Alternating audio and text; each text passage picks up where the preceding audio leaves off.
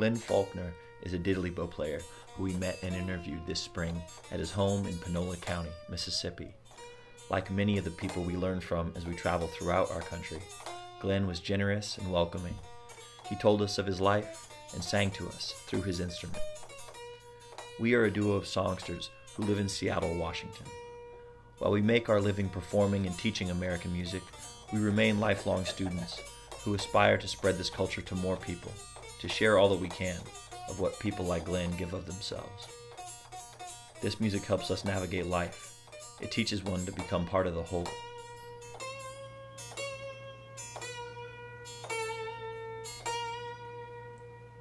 All right. All right. Wonderful. Glory, glory.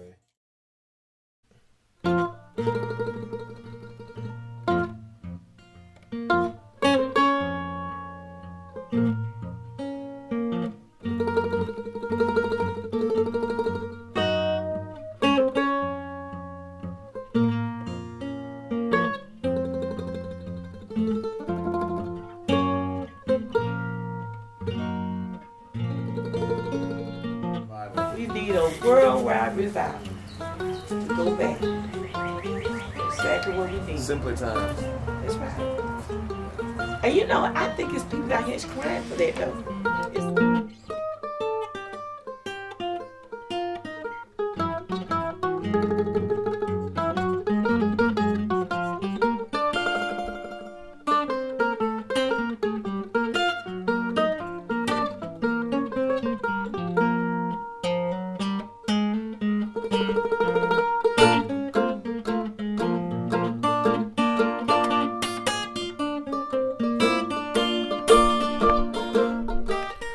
What we have learned is the joy of social or collaborative music. Songs that you don't just play, but you also share with people. You work together to make a good song work, and there is a part for everyone. Taking part in this tradition teaches you how to identify and play your part, and play to your strengths. As we traveled along the Mississippi River, interviewing the masterful singers and musicians whose songs are some of our country's most sacred heritage, we have started our journey to someday become transmitters of these songs ourselves. Now, we are preparing for next year, when we will release 2 albums and a documentary film that explore our country's hard times, as well as the solutions we can choose to ignore or to face.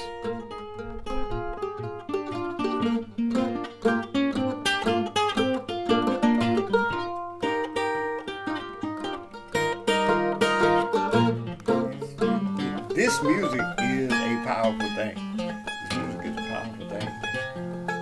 And even though you guys started from Upper River and working down,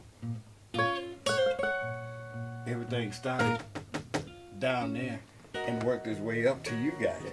And now you're bringing it back. That's powerful. You know, that is powerful. That you know, you could take the time and take it back to where it came from, you know. Like the old folks did back in the church. We go to revival for a week, you know. Then you be good for another year. Revival for a week, you be good for another year.